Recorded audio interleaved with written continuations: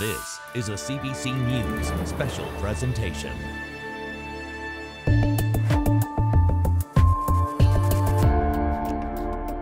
Hi there, I'm Rosemary Barton. Thank you so much for joining us. I'm here at a Ukrainian bakery in Toronto, where earlier this month I sat down with the Prime Minister for a wide-ranging interview about issues that matter to Canadians. Ukraine, healthcare, and the economy were just some of the topics we discussed. Here now, my conversation with the Prime Minister of Canada. Prime Minister, nice to see you. I appreciate you making the time for this. Good to see you. As always, a couple of issues that really are preoccupying Canadians at this time. So I'll start with the economy. I wonder if you misread how long inflation would last or how painful it would be that you only put some of those supports for vulnerable Canadians in just in the last couple of months. Well, I think every step of the way we tried to look at being there in the right measures. The threat is real of doing so much that you're simply adding to the inflation pressures, but at the same time, and this is where we disagreed with the Conservatives, we needed to be there to support people who actually needed it, whether it's making sure that families can afford to send their kids to the dentist, making sure you're topping up the housing benefit for lowest income renters. These are things that make a huge difference for Canadians. One of the places where people are feeling this the most is food. As I'm sure you know, they say that the grocery bills are expected to rise for a family of four by $1,000 next year. Your government has implemented a windfall tax on sectors like banking and insurance sectors. The NDP says, what about oil and gas and grocery sectors? Have you considered that? Is that something you would consider? We're always looking at ways of making sure that everyone's paying their fair share.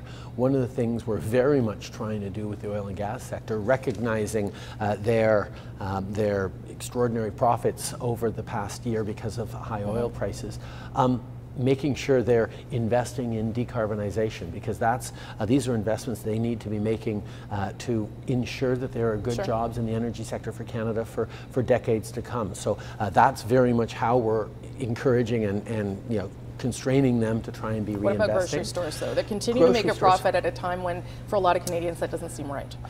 The last thing we want to do is put on a tax that people then just pass along to the consumers. So we have to be careful about what we're doing. We're studying. I know there's been a lot of studies on what's happening with food prices, and we're looking at trying to help people. That's what we've tried to do every step of the way. But I don't think that the simplistic solution, as satisfying as it might sound, is necessarily the right approach here. Healthcare.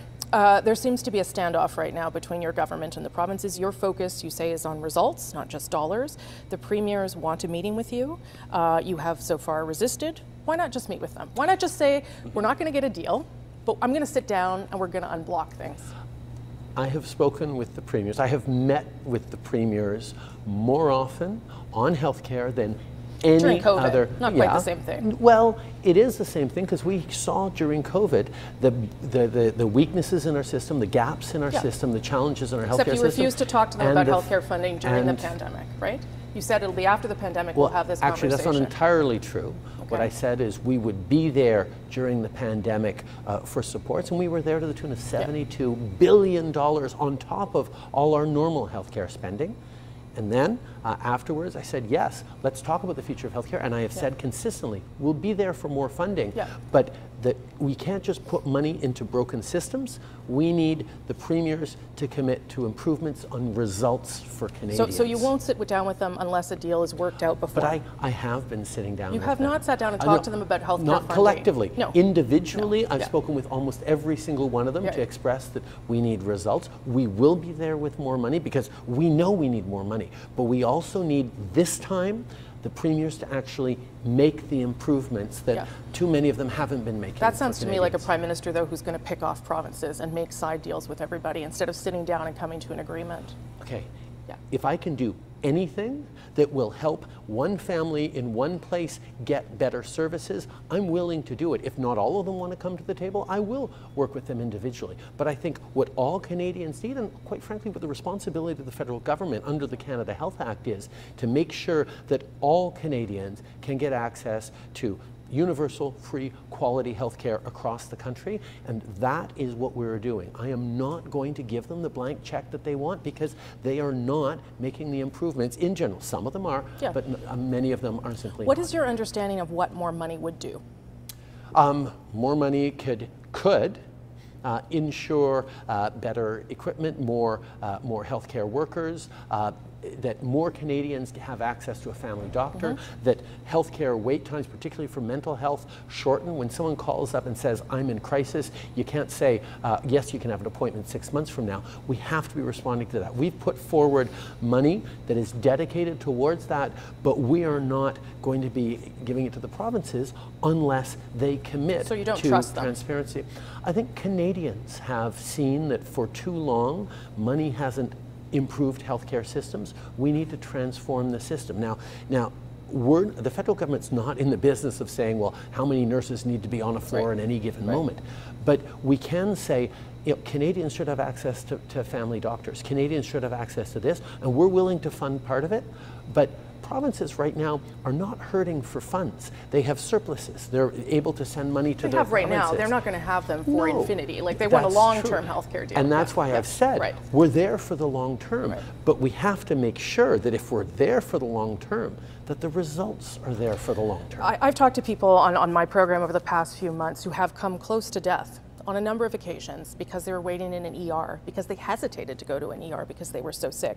They see politicians fighting over health care and they feel like they are getting caught. And I wonder what you say to those people whose lives may be at risk because politicians, and I'm not just you obviously, but politicians can't get there, can't figure it out. If I were to send people all the money they need in the provinces, there is no guarantees that those folks would be waiting less time in the hospitals. Right now. The system right now, according to the head of the Canadian Medical Association, there is no point putting more money into a broken system. Now those are harsh words, and I think there are systems that are working better than others across the country, but my responsibility is to ensure that all Canadians have access to health care, and quite frankly, one of the only levers I have is saying, I'm not giving you this money with no conditions, I'm giving it, I will fully participate in the funding of it as long as those real improvements are made. Coming up, did you screw up the legislation though? No, we continue to we're continuing to consult. Well, I think everyone, you've been very criticized by everybody under the sun. More of my interview with Prime Minister Justin Trudeau.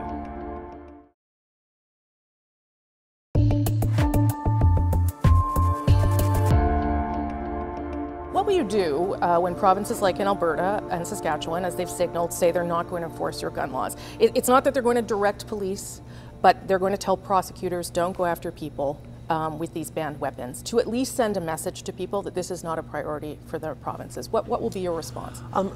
I'm not going to engage into hypotheticals. Well, it's not hypothetical. They've said it. They've said that they might do it, yes. Yeah. But the reality is Canadians are overwhelmingly worried about gun violence, want to see stronger gun control. We have a mandate to do exactly that, and that's what we've done. We banned assault-style weapons. We've frozen the market on handguns, and now we're ensuring that there is a definition going forward so assault-style weapons remain banned. Now, there's been a lot of misinformation and disinformation around it, and I'll be entirely honest. There are some guns out there, not many, but some, that hunters are now using for hunting that are overpowered or have characteristics that make them assault-style weapons, and the definition will probably catch those. And there are some people who hunt with a gun that is considered an assault-style weapon who will have to change weapons on that, and will have a buyback for that weapon because they're not criminals. But we are changing the definition to make sure that guns designed to kill the largest number of people as quickly as possible have no place in this country. Did you screw up the legislation though? No, we continue to we're continuing to consult. Well, I think everyone, you've been very criticized by everybody under the sun, the NDP, First Nations, Conservatives, other groups. So that indicates to me that it's not right the way it is now. It indicates to me that it's a hard thing to do, to move forward on gun control in a country where the gun lobby holds a lot of sway in a lot of places. The Conservative Party is moving hard, and they have successfully weaponized a pitting of urban Canadians against rural Canadians. But that's not our focus. Our focus is on making sure that the guns that have no place in Canada because they're assault-style weapons are continued to be banned. But the Conservatives have been very, very clear on it. They want to reverse our ban on assault-style weapons. Yeah. I think most Canadians actually are in line with wanting to make sure that assault-style weapons stay I think banned. it's interesting that you think the Conservatives are pitting people against each other, because they would say the same about you, and particularly that you are, as they may be, also entrenching division between rural and urban voters because you rely on urban voters. So you surely must see as well that you use guns as a political tool. I have spoken with a lot of rural Canadians who are concerned about the impact of guns in suicides, on domestic violence.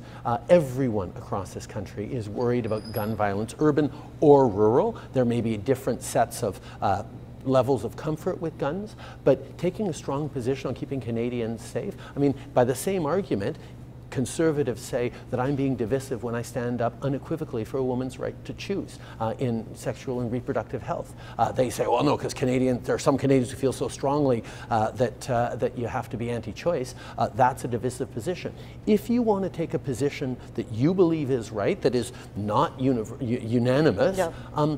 Sometimes you are going to have to stand on your principles. And in terms of keeping Canadians safe from gun violence, in terms of standing up for women's rights, I fundamentally disagree with many Conservative politicians that still consider that you should be much more soft and relativistic on those things. I think no, we need to stand up unequivocally for safer communities. We need to stand up unequivocally for women's rights. The Alberta Sovereignty Act, regardless of how you feel about it, would you be willing to concede that there's a problem between Ottawa and Alberta, that it needs some attention, some of your attention, to fix whatever the relationship is, whatever the Premier is trying to tap into or express there from Albertan?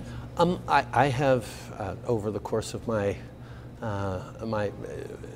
time as Prime Minister, dealt with 3 different Alberta Premiers now, and with the first 2, including Jason Kenney, I was very much able to find common ground on things that we absolutely disagree on, but other things we're able to work on, whether it was investments in infrastructure, investments in the energy sector's transformation, investment in jobs and support. There's lots of things that we can work on. What would you work on with Danielle Smith right now? What do you think she's open to that you have to say? I'd be curious. I certainly think that in moving forward on reaching a deal on healthcare is something that she's interested in. I know Albertans are very proud of their healthcare system, but I know that it's under strain like people across the country, and I would very much like to see better data collection and more investments in healthcare. Do you think that this increased push for autonomy that we're seeing from Alberta, from Saskatchewan, from Quebec, comes, and Ontario with the notwithstanding clause to some extent, do you think it comes from your flexibility, your government's flexibility with Quebec?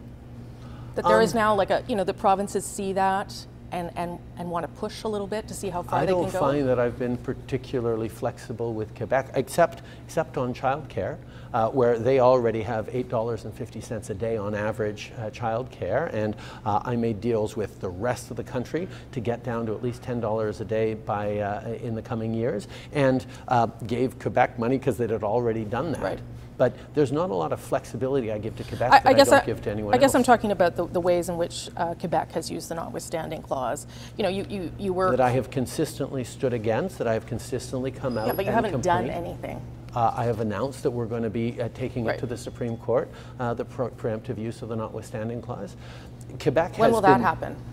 When it gets through this cycle of appeals at the provincial level. But Quebec has also used through the 80s automatically the notwithstanding clause. So they have a slightly different history around it, but this renewed use of, think about what the notwithstanding clause is. It's a suspension of people's fundamental rights and freedoms, an overriding of the Constitution, so that a government can pass a law that they know is against people's fundamental rights.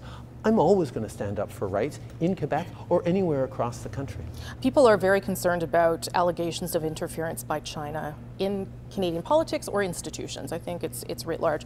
Why don't you, or why can't you, say more about that in order to sort of reassure people to have faith in our institution? Well, I think one of the most important things to reassure people about is that our elections, happened properly, and the 2019 and 2021 election, regardless of news reports that highlight various allegations, I can confirm that those elections went off and the integrity held, and the outcome of those elections was not affected by any level of interference from any country. That's something, first of all, Canadians can be reassured of. But we do see interference in our community. First of all, the Chinese-Canadian community is usually on the front lines of interference by the Chinese Communist Party. So we need to stand up for them because they are contributing to our communities. They're proud Canadians. They chose Canada and benefit all of us with their hard work. Still ahead. What I was pushing back against was people who were deliberately spreading misinformation that was harming Canadians. The rest of our interview with Prime Minister Justin Trudeau.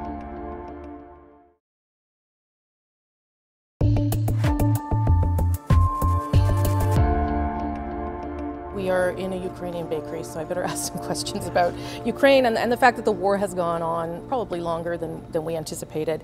And there are so many refugees or Ukrainians who have come here for refuge to Canada for a determinate amount of time. What do you think is the expectation about whether they will go home or whether they will stay here? What are your thoughts around that? I think, first of all, the fact that the war has gone on longer than we expected is a good thing. People were expecting, given Russia's military dominance, that it was going to be over in a few days or a few weeks, including Vladimir Putin thinking that. But he made a terrible mistake in underestimating the strength and resilience of Ukrainians themselves, but also in underestimating the resolve of democratic countries to stand up for the principles and values that underpin, whether it's the UN Charter, territorial integrity, or sovereignty.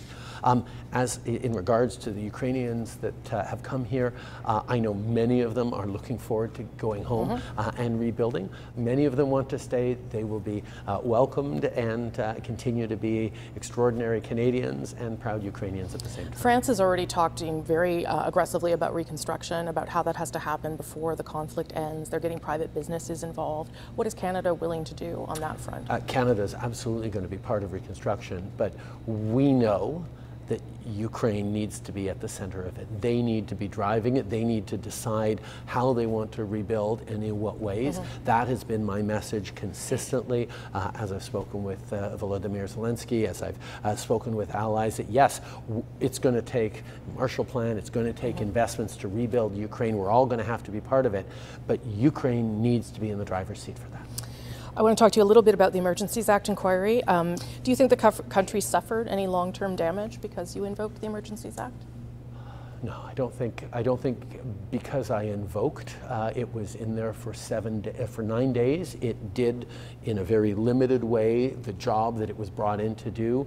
Nobody got seriously injured. Nobody had any lasting effects from it, and it cleared the situation. And there's the kind of accountability and transparency that the Commission's providing. I think it's unfortunate that we had to use it. I didn't want to use the Emergencies Act, but when we got to that point, as I said in the Commission, it was one of the only tools left, and I think it was used properly. I think the reflection that we have to have going out of it is, how are so many people hurting so much that the anger against policy or against a particular government would bleed out into them not caring about impacting their fellow citizens in a terrible way, whether in Ottawa or at border crossings or across the country. Well, a lot of that anger was about you. You would see the Trudeau flags, and I know you don't want to make it about you, I understand that, but it was directed towards you. And you often, regularly say you're governing for all Canadians, but obviously some of those people on the streets did not feel that.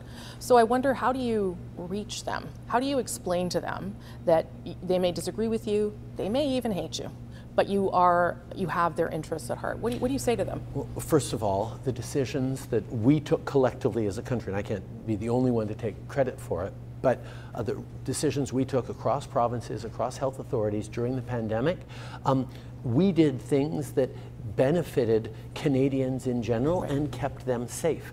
Now, some will always disagree with the policies we put forward, but the intent that we had every step of the way was to keep people safe. And when I pushed back, what I was pushing back against was people who were deliberately spreading misinformation that was harming Canadians, pushing conspiracy theories that left families brokenhearted at the bedside of loved ones saying, I wish we had believed the government and he'd gotten vaccinated. I guess that's my point, though. Are they reachable, those people? Like, no matter what you say, no matter what I say, can you get to them and explain things to them, or are they? I believe that Canadians are good. I believe that people in general want the best for themselves, their families, their neighbors, and their country.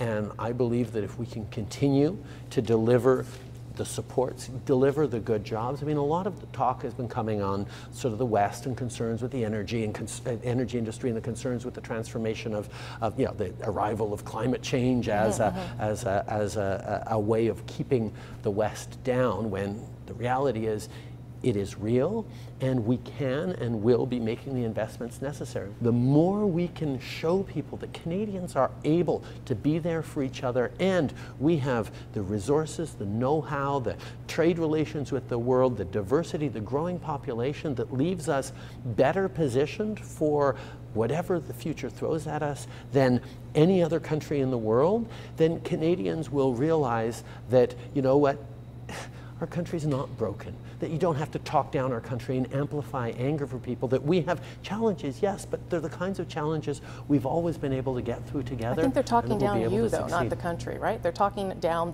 you're talking about the Conservatives. They're talking about the direction that you've brought the country and the things that they say you've caused. It's not talking down the country. Well, it's talking about your Canada policies. Is broken. Yeah. That's you know, that is a statement that talks down Canadians' ability to solve things and been able to be there together. Yes, there are some people, and we saw them in the convoy, who really do think that Canada is broken, but the vast majority of Canadians remain optimistic, compassionate, there for each other, and able to deal together with everything the world may throw at us. Thank you, Prime Minister. Nice of you to make the time, as always. Rosie. Appreciate it very much. Thanks.